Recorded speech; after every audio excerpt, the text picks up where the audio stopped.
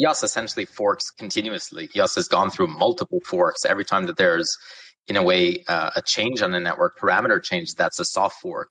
And so the idea is give ample time for the network to test those features and to come to consensus, but more importantly, give ample time for everybody to know that those functions will be enabled months in advance, so that they should be switching on to the version of the code that actually supports that feature. And so instead of using the term hard fork, which then confuses people, and that's why they ask you about, is there going to be a new token? It's a consensus upgrade. Again, simply because hard fork means something very specific to 99% of blockchain users, and it is not the case in EOS. That's kind of one of the great things or features about it. So September 23rd is a consensus upgrade.